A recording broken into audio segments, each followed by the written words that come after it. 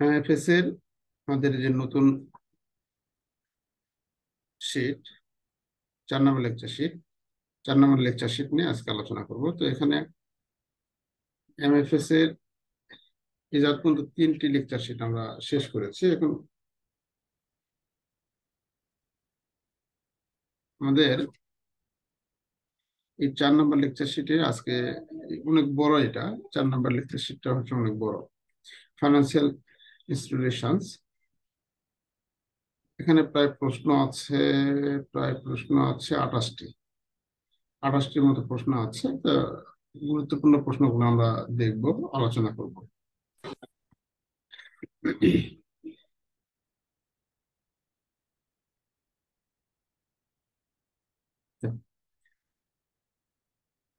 তো মডিউল 4-এ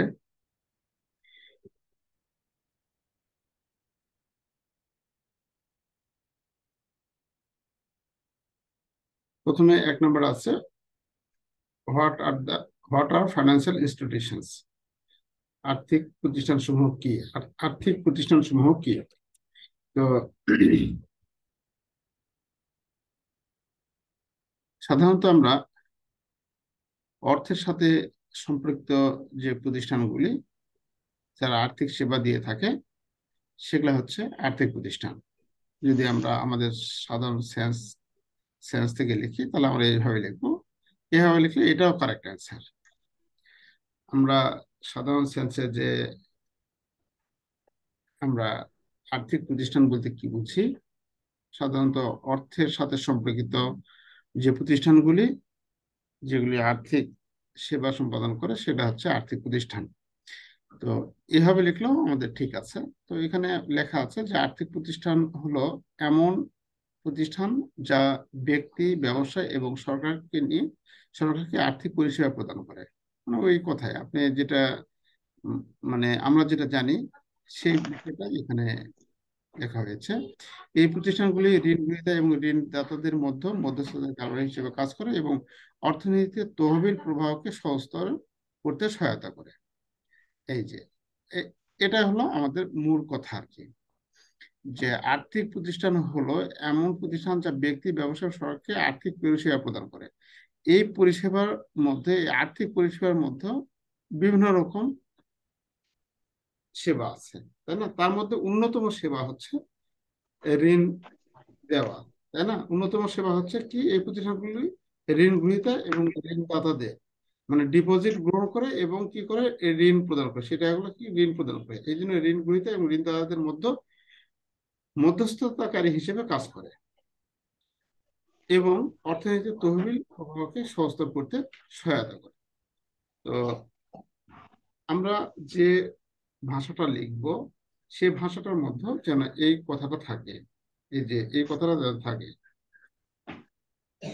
ঋণ গ্রহীতা এবং ঋণদাতাদের মধ্যে মধ্যস্থতাকারী হিসেবে কাজ করে, এই ভাষাটা যেন থাকে।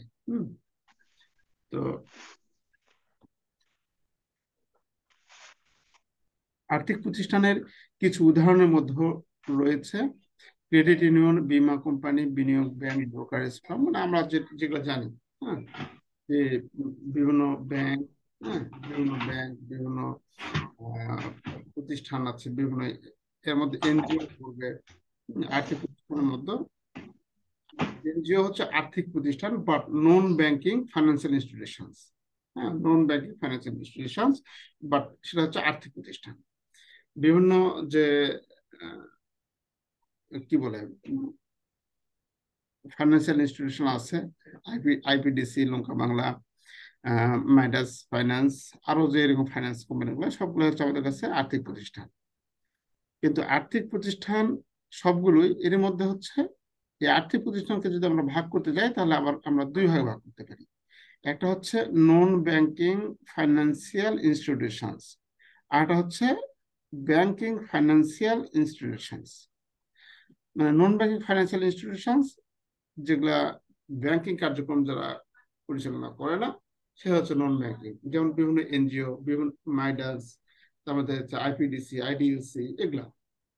আর ব্যাংকিং যেগুলো ব্যাংকিং কার্যক্রম পরিচালনা করে, সোনালী ব্যাংক, রূপালী ব্যাংক, অগ্রণী ব্যাংক, জনতা ব্যাংক, এই ধরনের ব্যাংকগুলো হচ্ছে ব্যাংকিং ফাইন্যান্সিয়াল ইনস্টিটিউশন।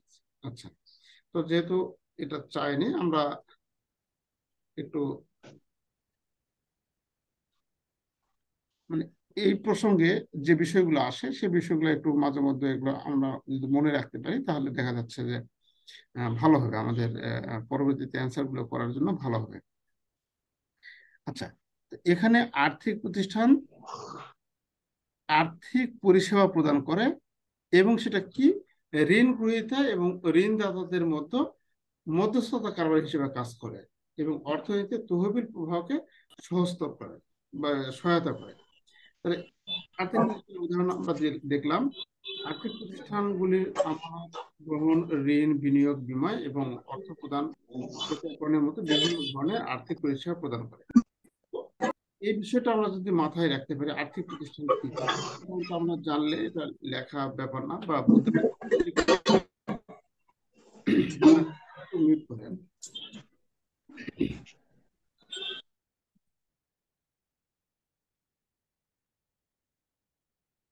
এখন তারপরে বলা আছে how many types of financial institution, যে কথাটা আলোচনা করলাম যে আর্থিক প্রতিষ্ঠান কত ধরনের।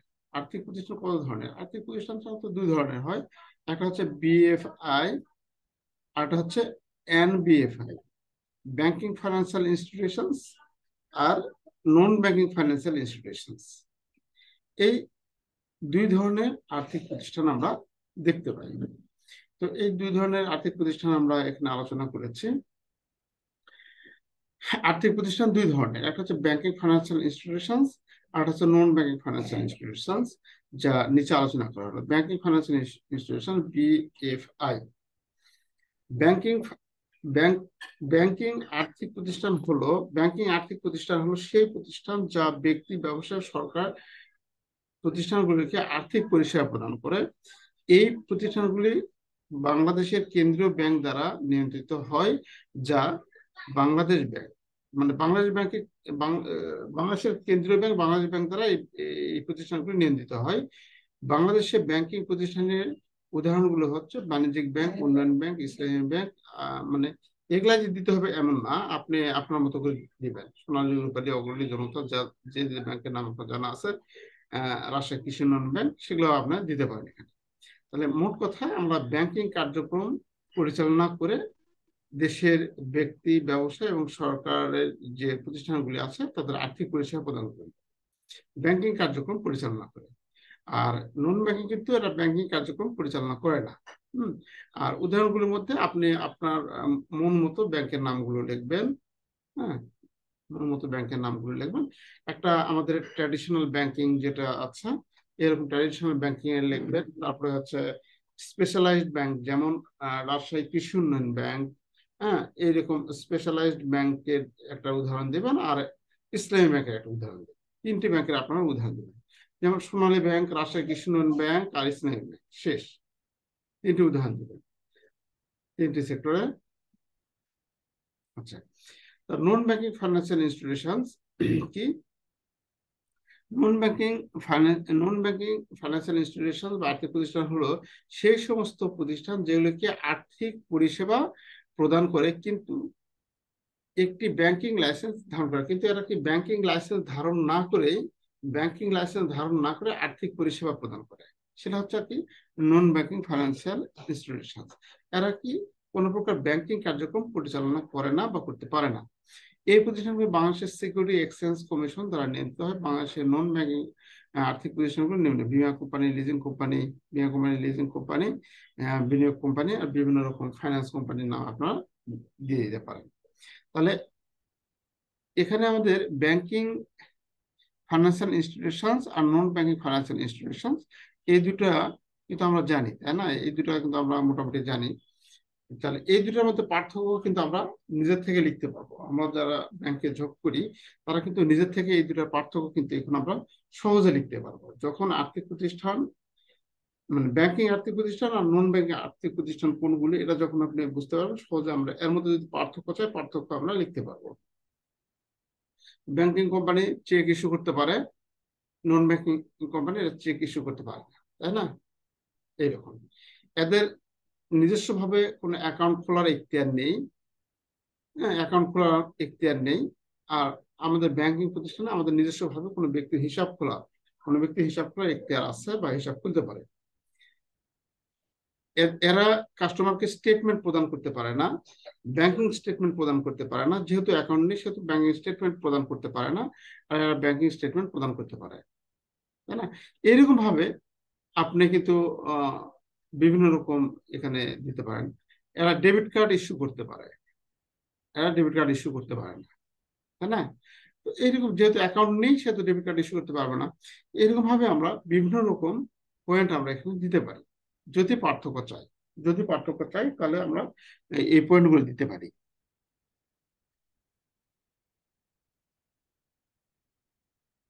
কারণ দেখেন কত সহজ একটা বিষয় বলছে যে এই এই জিনিসগুলো যখন আমরা পরীক্ষায় লিখতে যাই তখন কিন্তু হয়তো বা আমরা যেহেতু পড়াশোনা থেকে একটু দূরে আছি, এই জিনিসগুলো আমাদের মাথায় অনেক সময় থাকে না।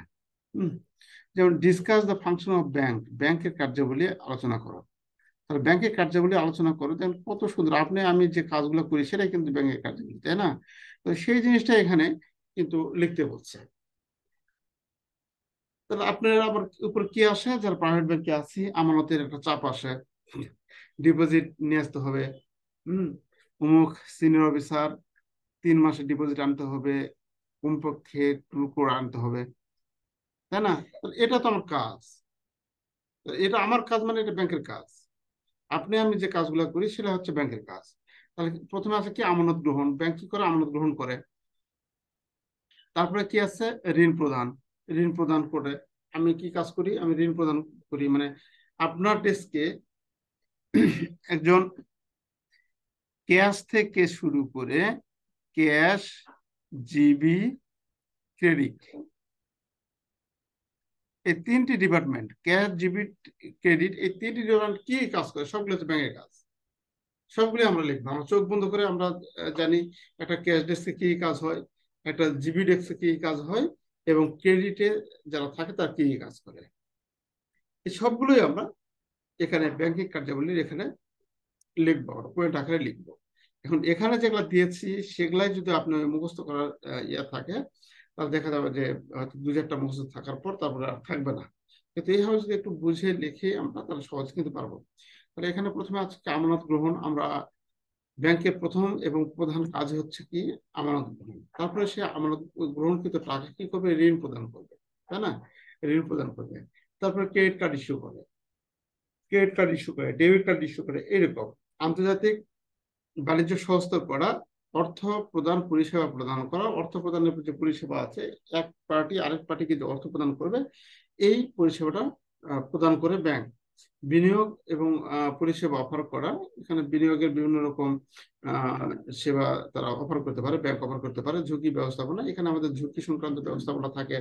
কাস্টমারের কে সুরক্ষিত রাখার জন্য, কাস্টমারের তহবিল সুরক্ষিত রাখার জন্য আমাদের এই ঝুঁকি ব্যবস্থাপনা তৈরি করতে হবে, এবং ব্যাংকে সুরক্ষিত রাখার জন্য ঝুঁকি ব্যবস্থাপনা ইউনিট থাকা বাধ্যতামূলক। তারপরে আছে আর্থিক পরামর্শ প্রদান, আর্থিকভাবে তার পরামর্শ প্রদান করে থাকে।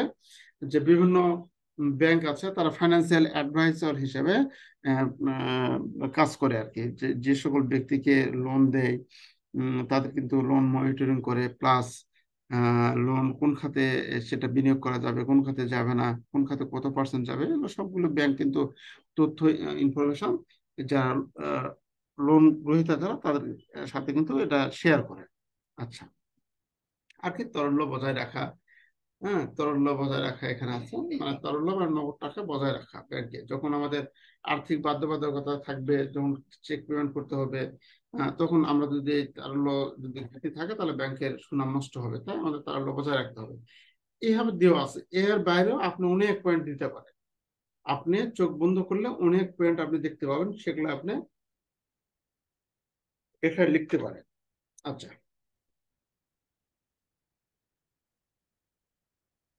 why we cannot write check against the liability of non-banking financial institutions? কেন আমরা নন ব্যাংক ফাইন্যান্সিয়াল প্রতিষ্ঠানের দায়বদ্ধতার বিরুদ্ধে চেক লিখতে পারি না? তো এখানে একটি ব্যাংক অ্যাকাউন্ট থেকে তহবিল উত্তোলনের জন্য চেক ব্যবহার করা হয়। আপনি যখন একটি চেক লেখেন তখন আপনি মূলত আপনার ব্যাংকে আপনার অ্যাকাউন্ট থেকে নির্দিষ্ট পরিমাণ অর্থ চেকের নাম দেওয়া ব্যক্তি বা সত্তার নিকট হস্তান্তরের নির্দেশ দিচ্ছে। অব্যাংক অব্যাংক আর্থিক প্রতিষ্ঠান বা নন ব্যাংকিং আর্থিক প্রতিষ্ঠান, মিউচুয়াল ফান্ড, বীমা প্রতিষ্ঠান, ব্রোকারেজ, ব্যাংকগুলির মতো ব্রোকারেজ ফার্মগুলি, এটা তো ব্যাংক না মতো একইভাবে ব্যাংক অ্যাকাউন্ট রাখার জন্য, ও আচ্ছা সরি, হ্যাঁ, ব্যাংকগুলির মতো মানে এই এই প্রতিষ্ঠানগুলি ব্যাংকগুলির মতো ব্যাংক অ্যাকাউন্ট রাখার অনুমোদিত নয়। বাংলাদেশ বাংলাদেশ ব্যাংক বহির্ভূত তাই ব্যাংক বহির্ভূত আর্থিক প্রতিষ্ঠানের দায় দায়িত্বের বিরুদ্ধে চেক লেখা সম্ভব না। তাহলে মোট কথা ওটাই, মানে সহজ কথা যদি এক লাইনে লিখি তাহলে কিন্তু এটা আমরা এইভাবে লিখতে পারি, যেহেতু নন ব্যাংকিং ফাইন্যান্সিয়াল ইনস্টিটিউশন আর কি, এরা কোনোদিন ব্যাংক অ্যাকাউন্ট করতে পারে না, তাই না? এই প্রতিষ্ঠান ব্যাংক অ্যাকাউন্ট করতে পারে না, অর্থাৎ যেহেতু ব্যাংক অ্যাকাউন্ট করতে পারে না সেহেতু চেকও লিখতে পারে, এটা স্বাভাবিক। এই কথাটা এখানে বলা আছে। অব্যাংক আর্থিক নন ব্যাংকিং আর্থিক প্রতিষ্ঠান দায় যেমন মিউচুয়াল ফান্ড, বীমা কোম্পানি তাদের ক্লায়েন্ট পলিসি শেয়ার হোল্ডারদের কাছে তাদের পাওনা অর্থের প্রতিনিধিত্ব করে। এই অর্থ সাধারণত একটি পৃথক অ্যাকাউন্টে রাখা হয়, যা একটি ব্যাংক অ্যাকাউন্টের সাথে যুক্ত নয়। ক্লায়েন্ট বা পলিসি হোল্ডারদের সাধারণত অন্যান্য উপায়ে, যেমন electronic transfer, wire transfer, automated clearing house ট্রান্সফারের মাধ্যমে অ্যাকাউন্টগুলি থেকে তহবিল তোলার বিকল্প থাকে। এই স্থানান্তরের সাথে চেকের ব্যবহার জড়িত নয়। তাহলে এখানে যে নন ফাইন্যান্সিয়াল ইনস্টিটিউশন যেগুলো আছে, এই কোম্পানিগুলো এই কোম্পানিগুলো তাদের যে তাদের সাথে যে কাস্টমার গুলা ডিল করে, সেই কাস্টমারদের যে অ্যাকাউন্টের প্রয়োজন হয়, তাদের যে লেনদেন, তাদের সাথে যে লেনদেন সম্পূর্ণ করার জন্য অ্যাকাউন্টের প্রয়োজন হয়, সেই অ্যাকাউন্ট গুলো তারা নিজেরাই করতে পারে না। তারা কি করে, অন্য ব্যাংকে সেটা তারা তাদের নামে অ্যাকাউন্ট করে। তাহলে তাদের নামে যেহেতু অন্য ব্যাংকে অ্যাকাউন্ট করায়, সেহেতু সেই অন্য ব্যাংকের যে বিভিন্ন প্রকার এখন যেমন মোবাইল ডিভাইস নেমেছে, আমাদের বিভিন্ন ইলেকট্রনিক ডিভাইস রয়েছে, সেটা এখানে বলা আছে। Electronic fund transfer, wire transfer, automated RTGS, এনপিবিএস, এরকম অনেক ধরনের ইয়ে আছে, মানে ইলেকট্রিক মানে মোবাইল ডিভাইস আছে, যার মাধ্যমে আমরা এক স্থান থেকে আরেক স্থানে টাকা সহজে উত্তোলন করতে পারি বা স্থানান্তর করতে পারি। আচ্ছা, আর আহ, এইগুলির জন্য আমাদের নন ব্যাংক ফাইন্যান্সিয়াল ইনস্টিটিউশন চেক সরবরাহ করতে পারে না বা করে না। এগুলো আমরা যাই বলি না কেন, মোট কথা হচ্ছে আমরা যেহেতু non banking financial institution check মানে অ্যাকাউন্ট করতে পারে না, বিধায় তারা চেক লিখতে পারে না। এই কথাগুলো এখানে ঘুরে পেঁচে আবার লেখা আছে। এটা সংক্ষেপে বলা আছে যে নন ব্যাংকিং ফাইন্যান্সিয়াল প্রতিষ্ঠান দায়বদ্ধতার বিরুদ্ধে চেক লেখার সম্ভাবনা, কারণ এই প্রতিষ্ঠানগুলি ব্যাংক অ্যাকাউন্ট নেই এবং অর্থ প্রদান বা উত্তোলন পদ্ধতি হিসেবে চেক গ্রহণ করার জন্য অনুমোদিত নয়। ক্লায়েন্ট বা পলিসি হোল্ডার সাধারণত ইলেকট্রনিক ট্রান্সফারের মতো অন্যান্য উপায়ে প্রতিষ্ঠানগুলো থেকে তহবিল উত্তোলন করতে পারে। এইভাবে আমরা এটা লিখবো।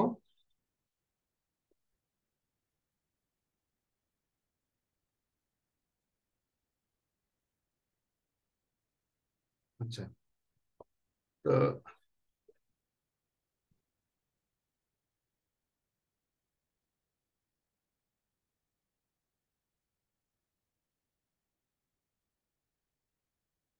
তো হোয়াট ইজ দ্য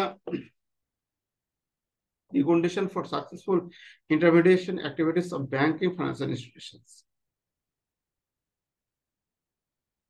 ব্যাংকিং আর্থিক প্রতিষ্ঠান সকল মধ্যস্থতা কার্যক্রমের পূর্বশর্ত। ব্যাংকিং যে আর্থিক প্রতিষ্ঠান আছে, আর্থিক প্রতিষ্ঠান তো মধ্যস্থতা কারবার হিসেবে কাজ করে, তাই না? একজনের কাছ থেকে ঋণ নিয়ে আরেকজন মানে একজনের কাছ থেকে ডিপোজিট নিয়ে আরেকজনকে সেটা কি করে, ঋণ প্রদান করে, আরেকজনকে কি করে, ঋণ প্রদান করে।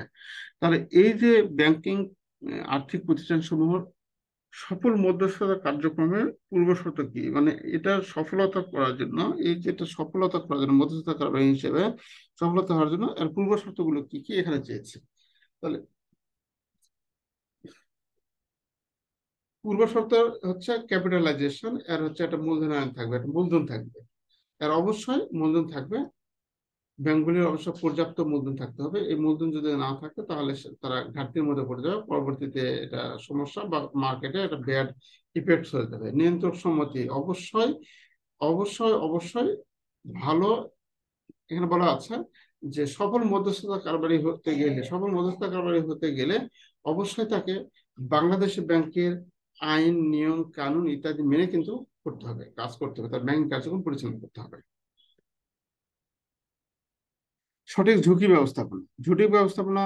ব্যবস্থাপনা সঠিক থাকতে হবে। মানে ঝুঁকি ব্যবস্থাপনা ইউনিট আছে কিন্তু কোনো কার্যক্রম নেই, তাহলে সেক্ষেত্রে কিন্তু এটা হবে না। আমাদের কিন্তু কোনো ঝুঁকির উদ্ভব হলে তারা কিন্তু আমরা সেটা মিটিগেট করতে পারবো না।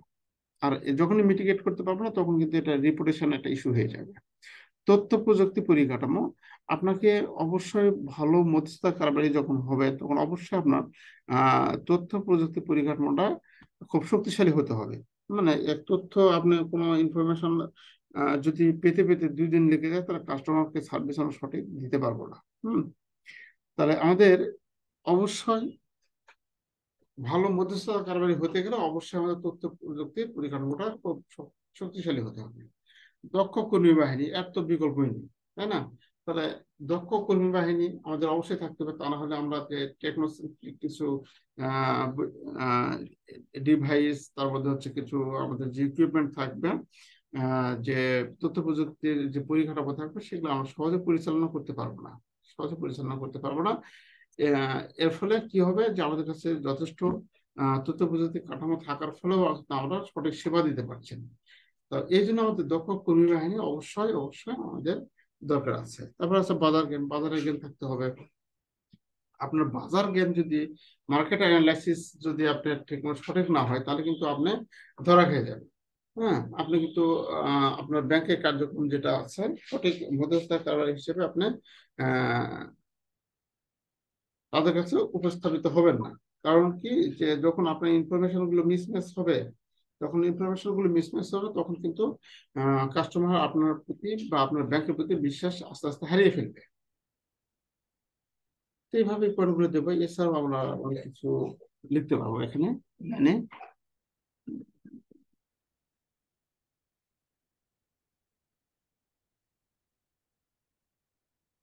আচ্ছা।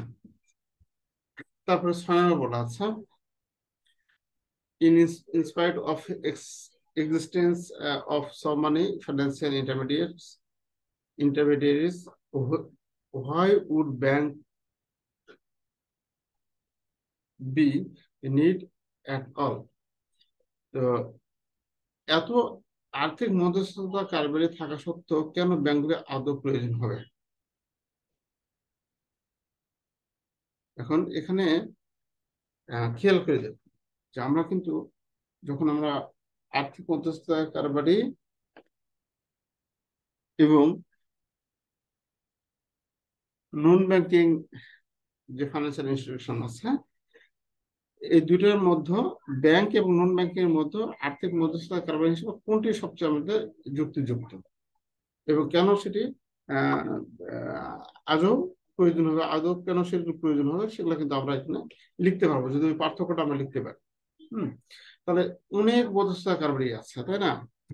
মিউচুয়াল ফান্ড, বীমা কোম্পানি, তার মধ্যে আপনার হচ্ছে বিভিন্ন এনজিও, বিভিন্ন ফাইন্যান্সিয়াল ইনস্টিটিউশন যেগুলো আছে, এত থাকা সত্ত্বেও ব্যাংকগুলি আদৌ প্রয়োজন হবে কেন? ব্যাংকগুলি প্রয়োজন হবে, তাহলে মোট কথা তাদের সাথে আমাদের পার্থক্য কি? তাদের সাথে তারাও কিন্তু ডিপোজিট গ্রহণ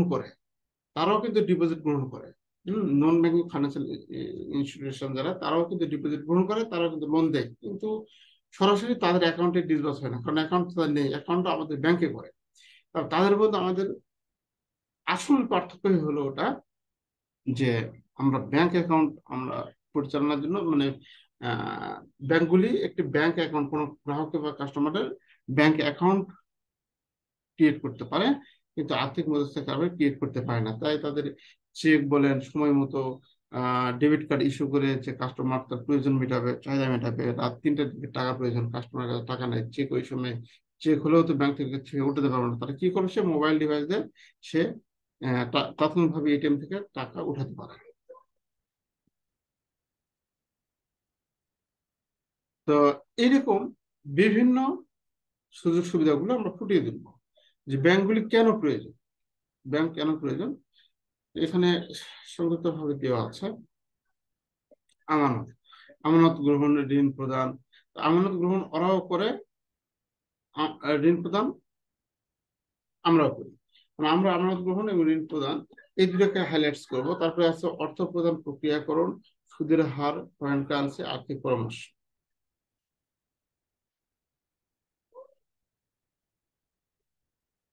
দেখেন, ওই পয়েন্টগুলো কিন্তু বারবার এসেছে। আপনি যদি একটু পয়েন্টের প্রতি খেয়াল রাখেন তাহলে দেখবেন যে ওই পয়েন্টগুলো কিন্তু বারবার এসে। এক্ষেত্রে আপনার বিচলিত হওয়ার দরকার নেই, কারণ যে পয়েন্টগুলো আপনি মিল পাচ্ছেন ওই পয়েন্টগুলো একটু হালকা করে বাদ দিবেন, আস্তে করে বাদ দিবেন, আর বাদ বাকি এগুলো যেগুলো মিল আছে সেটা কিন্তু আপনি এভাবে টান দিয়ে সেই বিষয়গুলো আপনি বেশি করবেন। তাই এখানে আমাদের ব্যাংক কেন প্রয়োজন, ঝুঁকি ব্যবস্থাপনা থাকে এখানে, ঋণ সৃষ্টি, তারল্য, পর্যাপ্ত পরিমাণে তারল্য থাকে, অর্থনৈতিক স্থিতিশীলতা, এরকম এই পয়েন্টগুলো আমরা এখানে আলোচনা করব।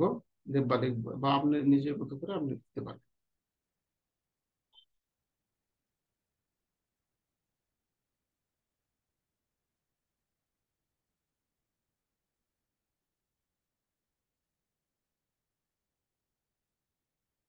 একটা একটা বিষয় বুঝি না যে আমি এতক্ষণ এই নোট কম্পিউটারের সামনে লিখলাম, এতক্ষণ ইয়ে করলাম, বসে আছি, সে কতক্ষণ থেকে লেখালেখি কাজ করতেছে, চোখে ঘুম নাই। যখনই আপনাদের এই ক্লাসে আসবো চোখে তো এত ঘুম আসে, ঘুম অস্থির হয়ে যায়।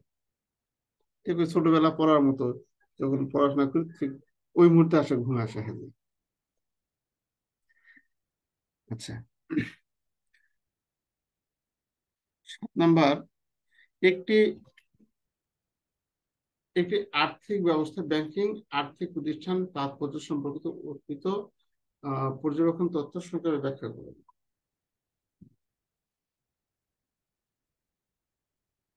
আচ্ছা, অর্পিত মনিটরিং তথ্য ব্যাখ্যা করে কেন আধুনিক সমাজে ব্যাংকগুলি বিদ্যমান এবং একটি আর্থিক ব্যবস্থা তাদের তাৎপর্য জোর দেয়। এই তথ্য অনুসারে ব্যাংকগুলি আমানতকারী এবং ঋণগ্রহীতার পক্ষে অর্পিত মনিটর হিসেবে কাজ করে। ব্যাংকের আর্থিক তথ্য সংগ্রহ, বিশ্লেষণ করার ক্ষমতা তাদের ঋণগ্রহীতাদের ঋণযোগ্যতা মূল্যায়ন করতে এবং খেলাপি হওয়ার ঝুঁকি কমাতে দেয়। তাহলে এখন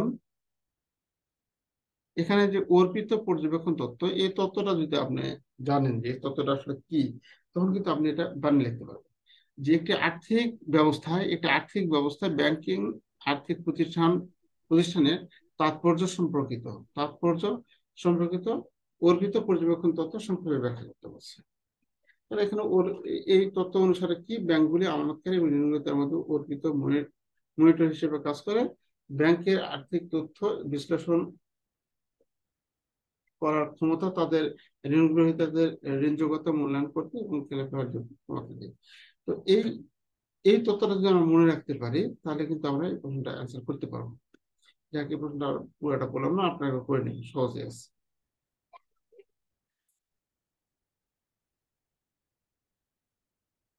তারপর 8 নম্বর বলা আছে অর্থনীতিতে ব্যাংকের মধ্যস্থতা এবং অর্থ প্রদানের ভূমিকা আমাদের ব্যাখ্যা করতে বলছে।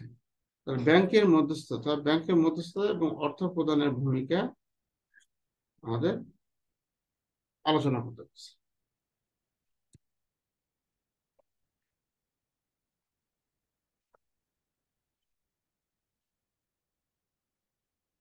তাই একটু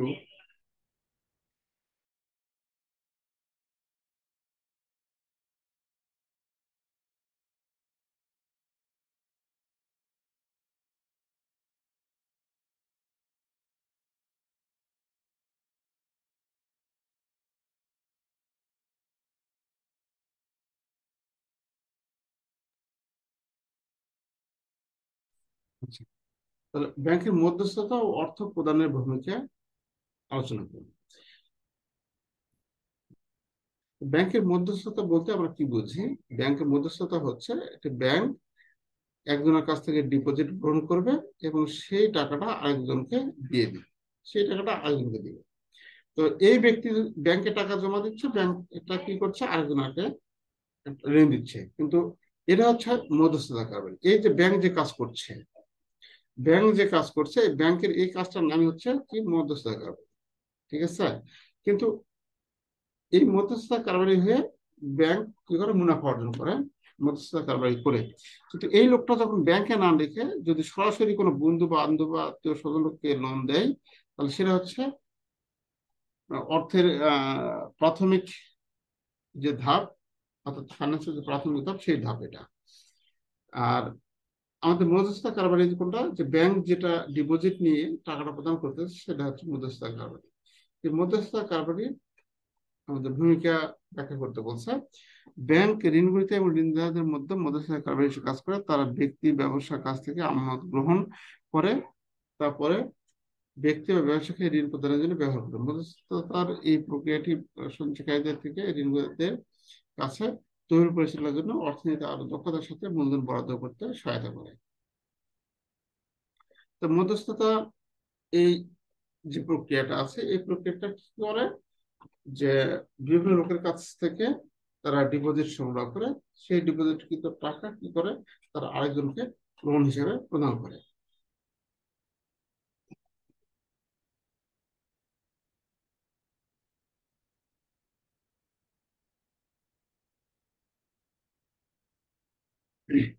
বেঙ্গলি বেঙ্গলি আর্থিক পরিষেবা যেমন বিনিয়োগ ব্যবস্থাপনা, আন্ডাররাইটিং এবং আর্থিক উপদেষ্টা পরিষেবা প্রদান করে। এছাড়া ব্যাংকগুলি একত্রীভূতকরণ, অধিগ্রহণের সুবিধা এবং পুঁজিবাজারের পরিষেবা যেমন ট্রেডিং সিকিউরিটিজ এবং বিদেশি মুদ্রা প্রদান করে। এগুলো হচ্ছে আমাদের মধ্যস্থতা কারবার হিসেবে কাজ করে। কিন্তু যখন পেমেন্ট সিস্টেম হিসেবে কাজ করে, তখন তার ভূমিকা কি?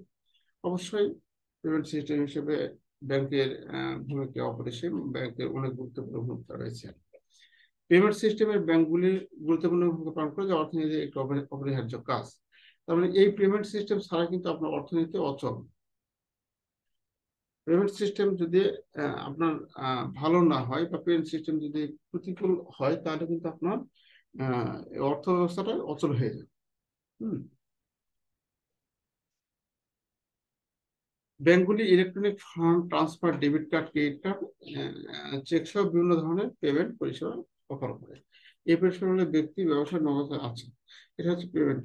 ধর করে নিলে বুঝতে পারবেন।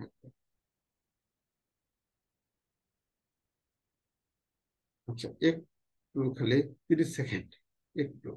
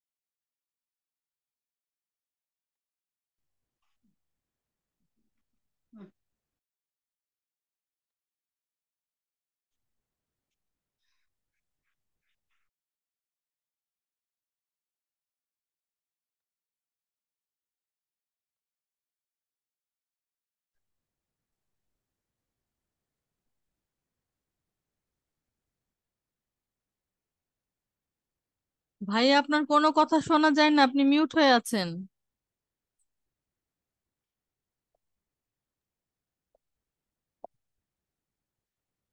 হ্যাঁ, সরি সরি সরি, আমি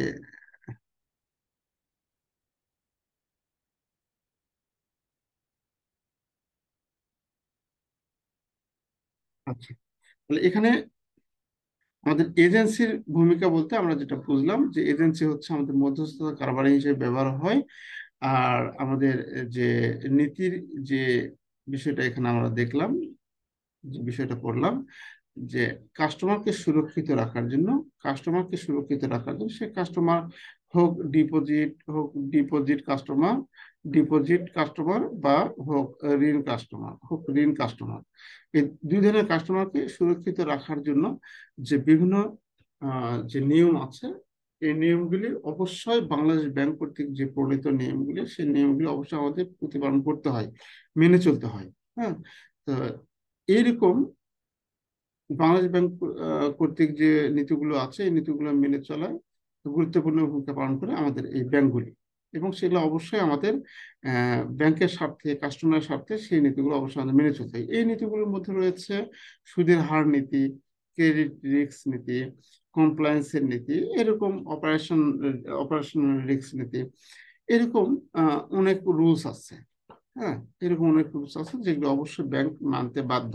যদি না মানে তাহলে তার জরিমানা হবে বা তার ব্যাংকিং কার্যক্রম স্থগিত থাকবে। তো এটা হচ্ছে আমাদের এজেন্সির ভূমিকা এবং নীতির ভূমিকা। ব্যাংক যে এই এজেন্সির ভূমিকা পালন করে আর যে নীতির ভূমিকা পালন করে, এই দুটি হচ্ছে ব্যাখ্যা। আর ব্যাংকের মধ্যস্থতাকে ঝুঁকি সালিসি হিসেবে বিবেচনা করা যেতে পারে। এর এর মানে কি, যে ঝুঁকি সালিসি বিষয়টা কি? ঝুঁকি সালিসি যদি আমরা ইংরেজি দেখি, রিস্ক আরবিট্রেজ। এটা অনেক সময় এরকম বাংলা উচ্চারণ দিয়ে লেখা থাকতে পারে, রিস্ক আরবিট্রেজ বাংলা উচ্চারণ করে লেখা থাকতে পারে। তো থাকলে তাহলে ঝুঁকি সালিসি ধারণাটি একটি ব্যাংক যে যে সুদের হারে টাকা ধার করে এবং যে হারে টাকা ধার দেয়, এদের মধ্যে পার্থক্য সুবিধা নেওয়ার অনুশীলনকে বোঝায়। ব্যাংকগুলি আমাদের কাছ থেকে প্রকৃত কম সুদের হারে টাকা ধার করে এবং তারপর উচ্চ সুদের হারে ঋণকে ধার দেয়। এই দুটি হারের পার্থক্য হচ্ছে নিট সুদের মার্জিন বা নিট সুদ হিসেবে পরিচিত, এবং একটি ব্যাংকের লাভকে বোঝায়। যাই হোক, এই মুনাফা অর্জনের জন্য ব্যাংকগুলি অবশ্যই একটি নির্দিষ্ট স্তরের ঝুঁকি গ্রহণ করতে হবে বা করে। উদাহরণস্বরূপ, যদি কোনো ব্যাংক কোনো ঋণগুলি থেকে অর্থ ধার দেয় যে পরবর্তীতে ঋণ খেলাপি হয়ে যায়, তাহলে ব্যাংক ঋণের পুরো পরিমাণ পুনরুদ্ধার করতে পারে না। এই ঝুঁকি কমাতে ব্যাংকগুলি বিভিন্ন ঝুঁকি ব্যবস্থাপনা কৌশল ব্যবহার করে, যেমন পোর্টফোলিও বৈচিত্র্যকরণ, ক্রেডিট বিশ্লেষণ, সমান্তরালকরণ, এরকম বিভিন্ন রকম কৌশল অবলম্বন করে। অতএব ব্যাংকিং এ ঝুঁকি সালিসি শব্দটি একটি নির্দিষ্ট স্তরে ঝুঁকি অনুমান করে মুনাফা অর্জনের অনুশীলনকে বোঝায়। অতঃপর সম্ভাব্য ক্ষতি কমানোর জন্য সেই ঝুঁকি পরিচালনা করে। ঋণযোগ্যতা মূল্যায়ন এবং ক্রেডিট ঝুঁকি মূল্যায়নের ক্ষেত্রে ব্যাংকগুলি, যাকে এখানে অনেক কথা লেখা আছে, মূল কথা হচ্ছে যে ব্যাংক মধ্যস্থতা হিসেবে ঝুঁকি সালিসি বিবেচনা করা যেতে পারে। এর মানে কি? তাহলে আমাদের এখানে এই ঝুঁকি সালিসি, রিস্ক আরবিট্রেজ, এই ঝুঁকি সালিসটা হচ্ছে আমাদের এখানে দুই ভাবে বলা আছে। এভাবে এখানে একভাবে দেওয়া আছে, আরেকভাবে আমাদের এখানে দেওয়া আছে। যে মোট কথা হচ্ছে যে একটি ব্যাংক যে হারে টাকাটা ধার করে, ডিপোজিট গ্রহণ করে, আর যে হারে আমাদের ঋণ প্রদান করে, এই দুইটা পার্থক্য সুবিধা নেওয়ার অনুশীলনকে বোঝায়। এর এর যে পার্থক্য যে আছে, যে পার্থক্য যে লাভটা, সেই লাভটাই হচ্ছে আমাদের কাছে ঝুঁকি সালিসি হিসেবে ব্যাংকে ব্যাংকের ঝুঁকি সালিসি হিসেবে বিবেচনা করা হয়। তো রিস্ক আরবিট্রেজ, ব্যাংকগুলি আমাদের কাছ থেকে প্রকৃতপক্ষে কম সুদের হারে টাকা ধার করে, তারপর উচ্চ সুদের হারে টাকা দেয়। এই দুটি হারের পার্থক্য হচ্ছে নেট সুদের মার্জিন হিসেবে পরিচিত, এবং এটি ব্যাংকের লাভকে বোঝায়, ব্যাংকের লাভকে প্রতিনিধিত্ব করে বা বোঝায়। যাই হোক, মুনাফা অর্জনের জন্য ব্যাংকগুলিকে অবশ্যই একটি নির্দিষ্ট স্তরে ঝুঁকি গ্রহণ করতে হবে। অবশ্যই প্রত্যেকটি ব্যাংকের ঝুঁকি দরকার আছে, প্রত্যেকটি ব্যাংক ঝুঁকি গ্রহণ করে, ঝুঁকিকে তারা স্বাগতম জানায়। এখন আপনার কাছে মনে হতে পারে ঝুঁকিকে স্বাগতম জানায় মানে, হ্যাঁ, ঝুঁকি না থাকলে তো ব্যাংক মুনাফা অর্জন করতে পারবে না। ব্যাংকের কোন কাজ, ব্যাংকিং কার্যক্রম পরিচালনা হচ্ছে, কোন কাজে ঝুঁকি নেই? সব কাজে ঝুঁকি আছে। তাহলে সব কাজে যদি ব্যাংকের ঝুঁকি থেকে থাকে, তাহলে ব্যাংক অবশ্যই কোনো মুনাফা অর্জন করতে গেলে, কোনো মুনাফা অর্জন করতে গেলে যে ব্যাংকিং কার্যক্রম সম্পন্ন করতে হয়, তাহলে যখনই কার্যক্রম সম্পন্ন করতে হবে তখন ব্যাংকের আমাদের ঝুঁকির সৃষ্টি হবে বা ঝুঁকি থাকে। তাহলে এই ঝুঁকিটা কতদূর পর্যন্ত আমরা সহ্য করতে পারবো, এই ঝুঁকিটা কতদূর পর্যন্ত আমরা মিটিগেট করতে পারবো, এটা আমাদের অ্যানালাইসিসের প্রয়োজন আছে। আচ্ছা, সেটা পরে আলোচনা হবে। মুনাফা অর্জনের জন্য ব্যাংকগুলো অবশ্যই একটি নির্দিষ্ট স্তরে ঝুঁকি গ্রহণ করে। উদাহরণস্বরূপ, যদি কোনো ব্যাংক কোনো ঋণগ্রহীতার কাছ থেকে অর্থ ধার করে যে পরবর্তী ঋণে খেলাপি হয়ে যায়, তাহলে ব্যাংক ব্যাংক ঋণের পুরো পরিমাণ পুনরুদ্ধার করতে পারবে না। এই ঝুঁকি কমাতে ব্যাংকগুলি বিভিন্ন প্রকার ঝুঁকি ব্যবস্থাপনা কৌশল ব্যবহার করে, যেমন পোর্টফোলিও বিশ্লেষণ, এটা অনেক কিছু বলা আছে। যাই হোক, ওই কথার উপর ভিত্তি করে এটা পড়ে যাবেন, একবার পড়লে সহজ লাগবে। একটু হালকা স্কিপ করে যাচ্ছি কারণ এই জিনিসগুলো সহজ আছে, একবার দেখবেন, দেখবেন সেটা মনে থাকবে।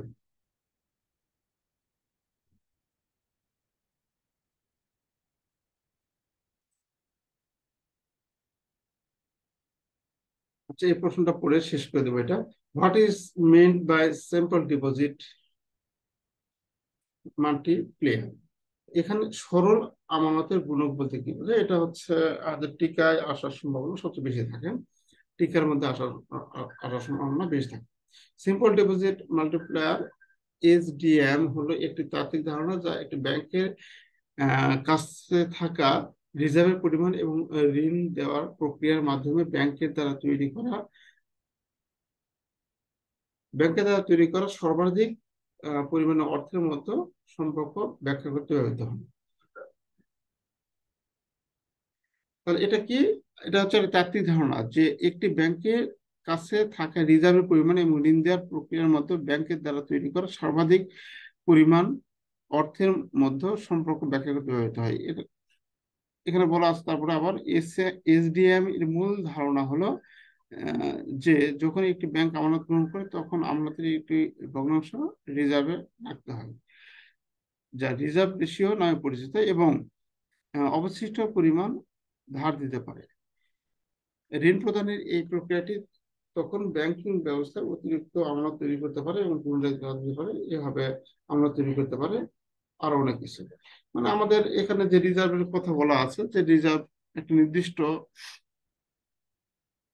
আমরা একটি নির্দিষ্ট হারে, রিজার্ভ রাখি। আমাদের যে ব্যাংকের যে আমাদের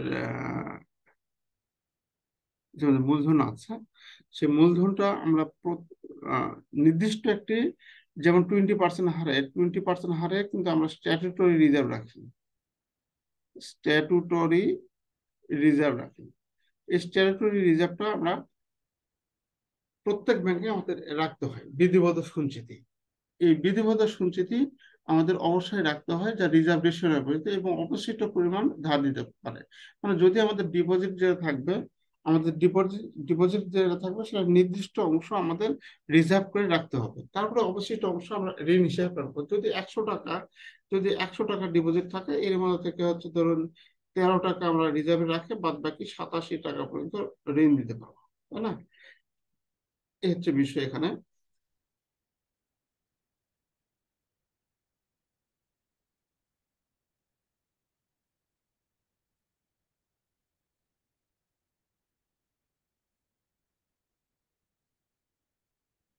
এখানে উদাহরণ একটা দেওয়া আছে, এসএমডি সূত্র দেওয়া আছে। এসডিএম এসডিএম সমান 1/রিজার্ভ অনুপাত। উদাহরণ হলো, রিজার্ভের প্রয়োজনীয়তা হচ্ছে কত? 10%। 10%, তাহলে সরল আমাদের গুণক হলো এত, বা 10। আচ্ছা, এর মানে হলো যে একটি ব্যাংকে জমা প্রতি 1 টাকা জন্য ব্যাংক 10 টাকা পর্যন্ত ধার দিতে পারে, যার ফলে 9 টাকা নতুন টাকা তৈরি করতে ব্যবহৃত হয়। তার মানে এখানে আমাদের রিজার্ভের কথা বলা আছে, যে আমাদের রিজার্ভের প্রয়োজন 10%, আমরা 10% করে আমাদের রিজার্ভ রিকোয়ারমেন্ট আমাদের রাখতে হবে। তাহলে এখন রিজার্ভ রিকোয়ারমেন্ট যদি 10 টাকা রাখতে হয়, তাহলে রিজার্ভের পরিমাণ আমাদের কত হবে? তাহলে সে কথা এখানে বলা আছে যে তাহলে আমানতের গুণক হলো কত? ওয়ান ওয়ান ডিভাইডেড রিজার্ভের অনুপাত। রিজার্ভের অনুপাত হচ্ছে কত? 10%। 10% সমান সমান কত বুঝি? 10% সমান সমান কি বুঝি? এইরকম, অর্থাৎ 1 কে 10 দ্বারা ভাগ করবো আমরা। 1 কে 10 দ্বারা যদি আমরা ভাগ করি, তাহলে 0.1, আমরা 0.1, অর্থাৎ 1 টাকা, এটি ব্যাংকে জমা করার প্রতি 1 টাকার জন্য আমরা 10 টাকা পর্যন্ত ধার দিতে পারে, যার ফলে 9 টাকার নতুন টাকা তৈরি হয়। অর্থাৎ এখানে এই বিষয়টা কিন্তু সূত্র, হ্যাঁ, আমাদের ব্যাংক কিভাবে নতুন ঋণ সৃষ্টি করে, ব্যাংক কিভাবে নতুন ঋণ সৃষ্টি করে, আমাদের ঠিক এই পড়াটাই আছে। এই পড়াটাই আছে বা এই পড়াটাই আমরা দেখবো পরবর্তীতে, ব্যাংক কিভাবে ঋণ সৃষ্টি করে বা ঋণ তৈরি করে। তাহলে এটা হচ্ছে আমাদের সূত্র। এর মাধ্যমে আমরা এটা নির্ণয় করবো, যদি রিজার্ভ পর্যন্ত 10% হয়, তাহলে সাধারণ গুণক হচ্ছে আমরা করে, এটা হচ্ছে 10%। এর মানে হলো একটি ব্যাংকে জমা করা প্রতি 1 টাকার জন্য ব্যাংক 10 টাকা পর্যন্ত ধার দিতে পারে, এবং যার ফলে 9 টাকা নতুন ঋণ তৈরি হয়।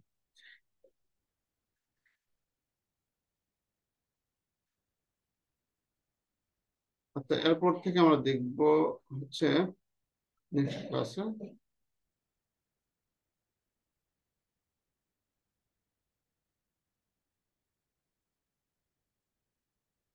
নেক্সট ক্লাস আমরা দেখবো, এরপর থেকে দেখবো। তো আপনাদের এরপরে যে এটা অনেক বড় অধ্যায়, আমাদের হয়তো 2 দিন 3 দিন লাগবে, 2-3 দিনের মধ্যে এটা শেষ করে দেবো। অনেক বড় অধ্যায় এটি। আর আপনাদের যাদের হচ্ছে, আজকে তারিখ হচ্ছে 22 তারিখ, 22 তারিখ, অর্গানাইজেশন ম্যানেজমেন্ট আছে, তারা আমাদের ক্লাসে জয়েন করতে পারে, পরবর্তী ক্লাসে জয়েন করতে পারে। তো আজকের এমএফএস ক্লাস এই পর্যন্ত। সবাই ভালো থাকবেন। আসসালামু আলাইকুম।